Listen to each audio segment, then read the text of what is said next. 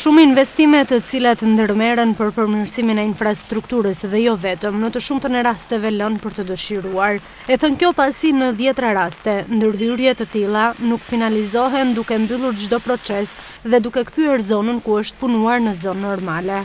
Në qytetin e Durrësit, neglizhencë të tillë mund të hansësh lehtësisht në shumë rrugë, trotuarë, ku përveç se punimet nuk përfundojnë ashtu siç parashikohen, ato kthehen në shqetësim për komunitetin e zonës. Në të gjithë gjatësinë e rrugës Taulantja, pranë lagjes nr. 1 të qytetit të Durrësit dhe pikërisht në zonën më të frekuentuar, jo vetëm nga qytetarët durrësak, por edhe nga turistë të shumt, është kjo pamje që ju shihni në ekran. Rrugë të degraduara, trotuarë të dalë jashtë funksionit, automjete të cilët kanë përfunduar në pusetat e hapura, trafik i rënduar, këmbësor të shqetësuar.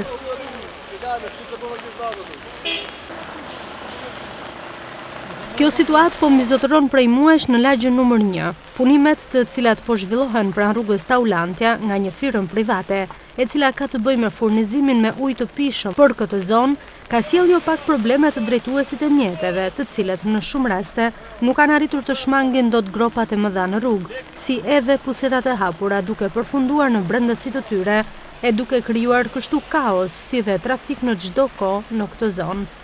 Vetëm para një viti në këtë rrugë është punuar për linjën e re të furnizimit me ujë të pishëm, i cilësuar si investimi, i cili do t'i jepte zgjidhje një herë përgjithmonë çështjes së ujit të pishëm dhe kanalizimeve në qytetin e Durrësit. Por punimet aktuale kanë nxjerrë në pa mungesën e theksuar që ka përsëri kjo zonë, për sa i përket furnizimit me ujë të pishëm e jo vetëm.